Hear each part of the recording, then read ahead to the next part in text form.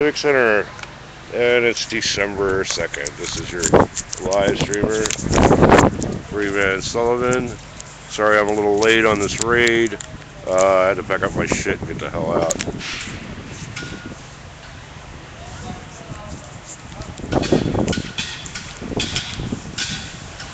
Anyway, we were just raided by about 20 officers of the Berkeley Police Department this morning.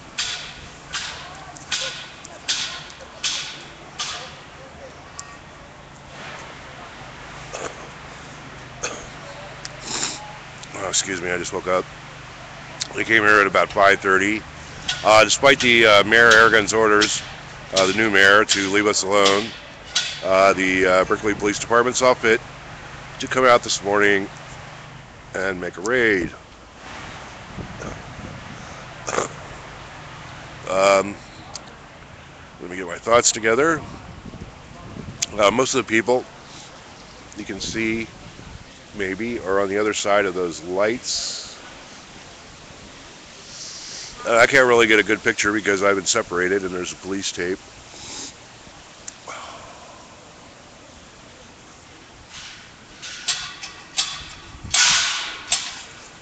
But yes,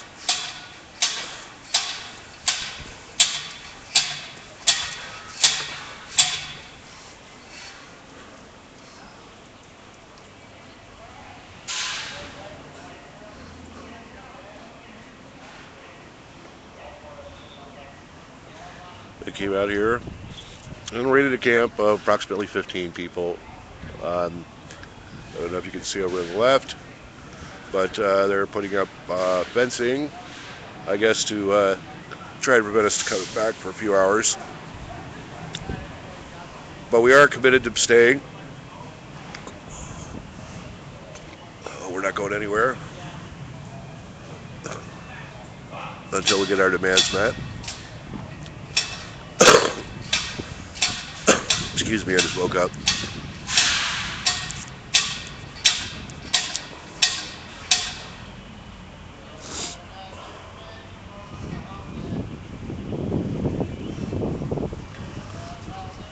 All this despite official approval from the Berkeley City.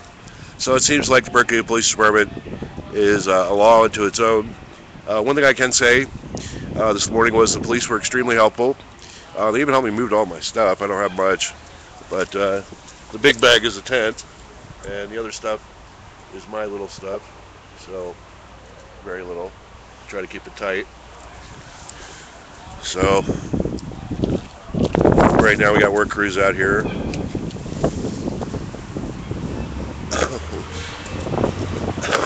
They were done awful quickly because there was very little mess other than the mess created by them disturbing us and us having to move so quickly early in the morning. So fuck the police is where I'm at with it. So what can I do? It's really windy out here.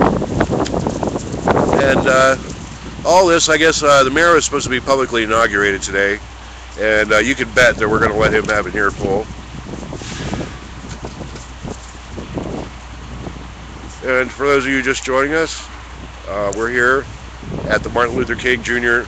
Civic Center, which is the de facto City Hall of the City of Berkeley at 2180 Melvia Street, and where I'll be at most of the day. I'm not going anywhere. So we have some city workers out here. We have the cops trying to guard the perimeter of the corner. I actually chose to be on this side by the City Hall. Yeah, I know. I was just wondering, do you have any thoughts?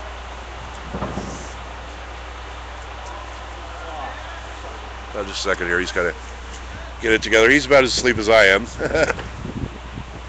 We weren't, to be honest with you guys that are watching, we weren't expecting this raid. We were under assurances from the mayor that it was okay for us to be there. So hence our unpreparedness for this raid. This pretty much came out of the blue. And as speculation, I don't know if it will do us any good or not, but I think that this raid specifically came from the police department and the city manager's office. So we're asking people, if you're alert and awake, please call the city manager's office at 510 I'm trying to get this number right. Hold on. I just remembered it. No, I just forgot. 510-901-7008. I believe that's the number. 901-7008. And the cops came without warning, yeah. So any thoughts, Paul? What? Any thoughts? Yeah. I think it's a fucking sham and a shame. And that was Paul Blake. He's on the police commission.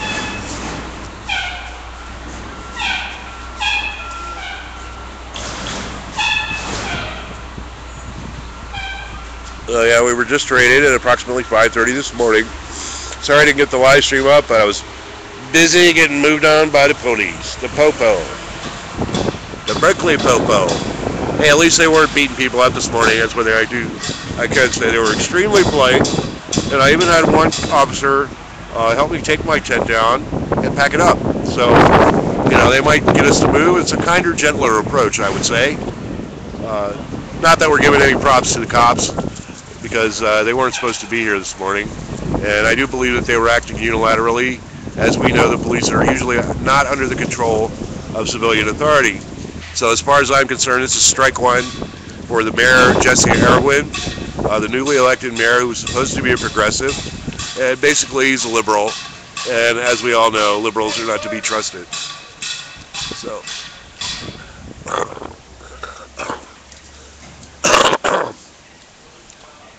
But, boy, they took my water.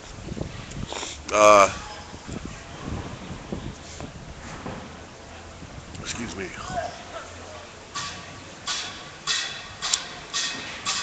Liberals are not to be trusted. And this is another example why.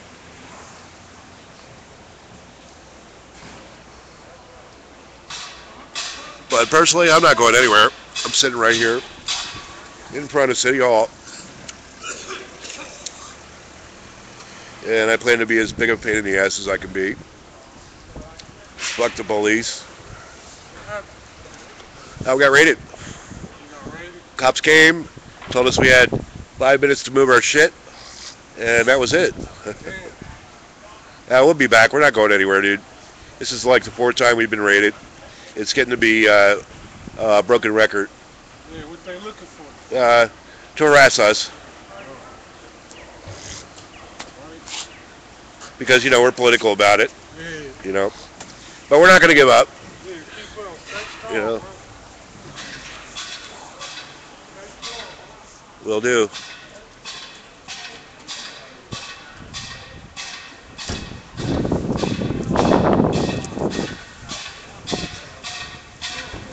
So, yeah, we're sitting out here in front of the Martin Luther King Jr. Civic Center. I hate to sound like a... Are you live too? Yeah, I'm live too. Live? We're both live. Hey, everybody. Hey. Right, that's Dan McClellan. He's on the, what committee? Berkeley Community Action. Okay. Human Welfare and Community Action. Any words for this raid this morning? Well, I spoke to the mayor last night, and he said this wasn't going to happen. So I'm just wondering on whose authority this is going on in. It's really kind of sad. Can you imagine waking up, like lying there in bed and saying, God, it's one of the coldest nights of the year. I think I'll go out and take the blankets off a homeless person. What kind of evil bastard do you have to be? What kind of venal, evil person do you have to be to do this to people? So you're thinking that the authority from this came from the chief of police of Berkeley? I don't know, because I spoke to him, and he said that he wasn't gonna, that he was going by whatever the higher up said. So I don't understand if this was like a little move done by Jim Hines because he's retiring, or they're lying to me. Yeah, well, I wouldn't put it past the liberals. Yeah, it's not like it hasn't happened before. Many times. Yeah. Oh, we get assurances from liberals, nothing's going to happen, and then all of a sudden there's tons of police, and at least the cops weren't pushing people around this morning. Well, I guess if you're going to look for a plus, you're a good man. You look Right. for something good. Yeah, they helped me take down my tent I and try to do that too. wheel I'm my just stuff really out of there. Kind And of at the I end of keep the road. suggesting bring coffee. at least they weren't total Hey, assholes. Paul. Yeah, right. That's a good thing. You know, it's good Yeah. to look for something positive. They were polite, and I'm not going anywhere. They wheeled it right where I needed to go. You know, everything was fine with me until Jim Hines said, "Have a nice day." You know, which is like saying, you know, F you. Yeah, that's basically what I think too. It's like Yeah. a big fuck you from the outgoing administration. You know, and if you want, you know, if you're gonna be like that, you think it's with your smug little smile about waking up in the morning and going out and taking the blankets off a disabled person, you for instance, you know, early in the morning. You know, this is one of the coldest nights of the year. I wish people could be out here and just feel the biting wind that's out here right now and how cold it is. And it's just amazing that, you know, anybody could.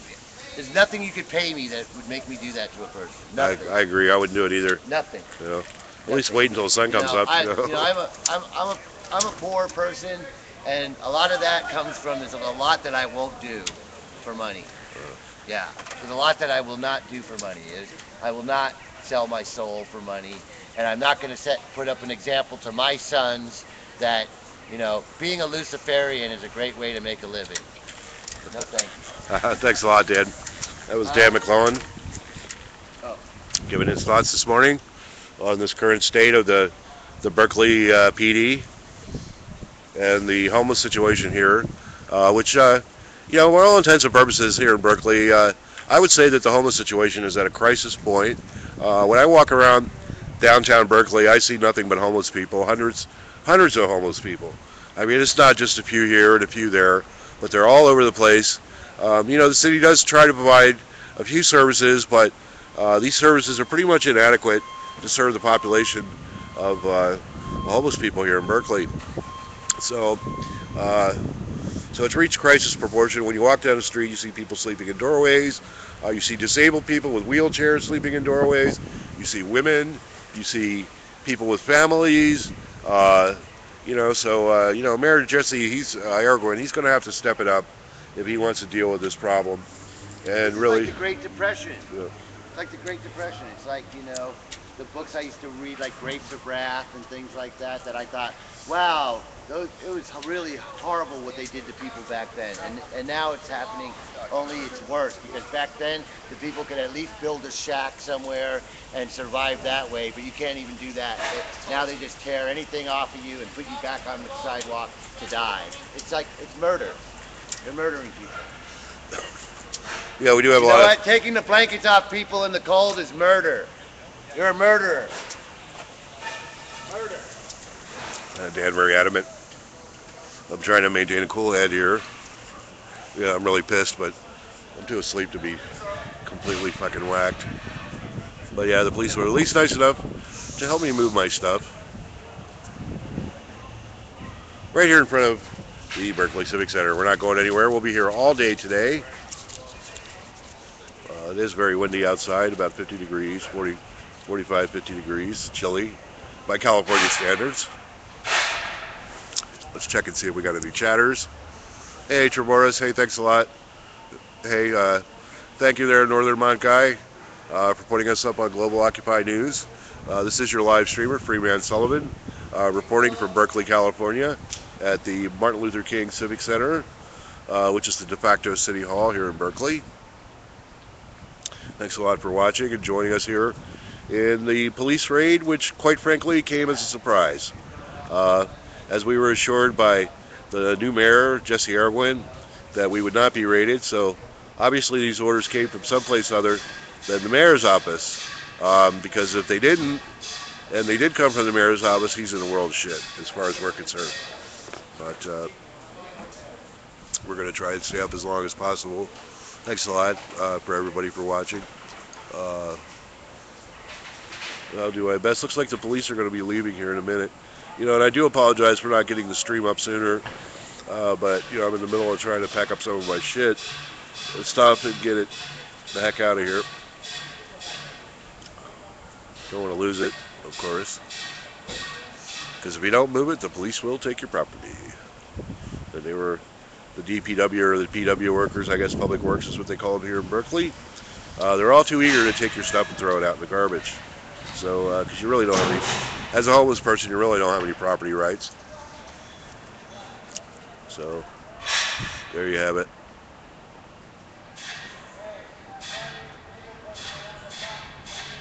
So we've got our folks. I don't know if you can see because it's dark out, but we've got a bunch of people there on the opposite corner. In the center of the picture, I'm trying to get to the center. They're sitting on the corner with their stuff piled up. Basically, I think we're just waiting for the police to leave, and once they leave, though, we're going to mass right back here in front of City Hall or Civic Center.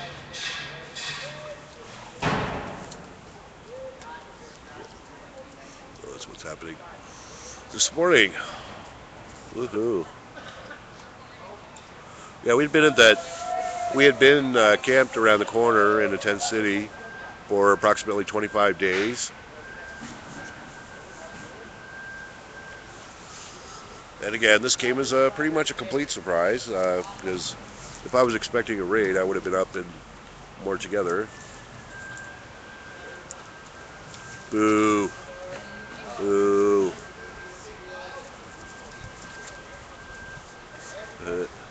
There's going to be hell to pay, dude. Because we're going to be going after you motherfuckers. You joke. You think we joke?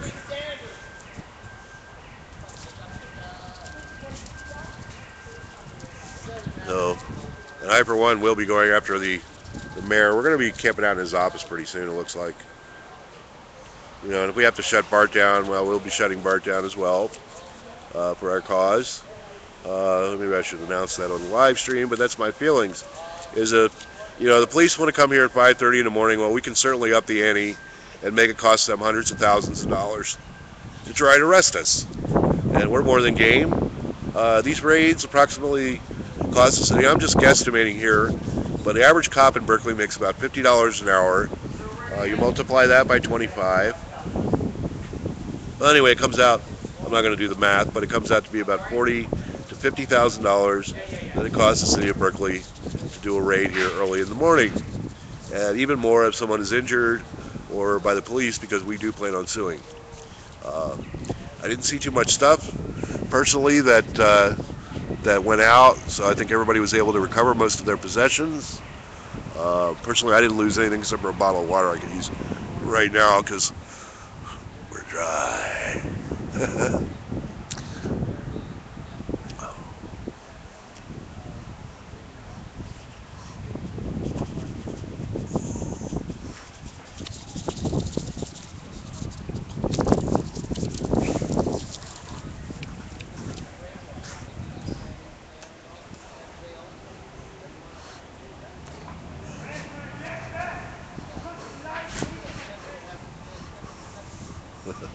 One of our members going up, he was trying to take he was using the bathroom this morning when the cops came. He's incontinent, and when he came, the cops he was like not dressed, and he was very upset, which he has a reason to be.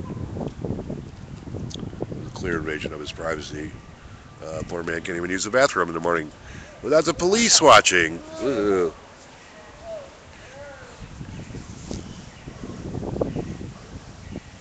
Well, the battery's getting low, folks, so I'm going to stop the stream for a bit. I will be back up here in a few minutes.